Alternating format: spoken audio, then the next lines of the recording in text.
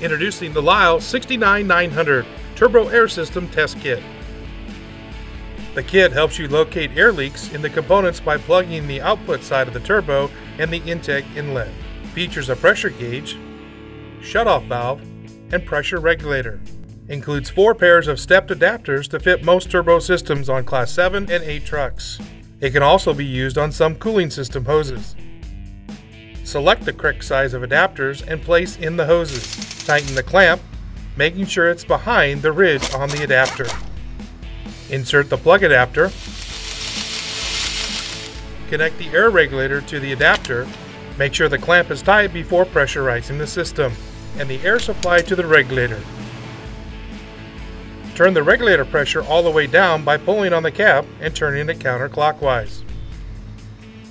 Open the air valve. Adjust the regulator to the recommended PSI, typically 20 to 25 PSI. Close the air valve.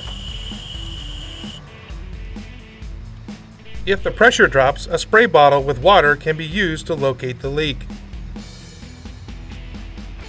The gauge has a safety feature built in and will release air pressure around 30 PSI. Disconnect the air supply and release the pressure.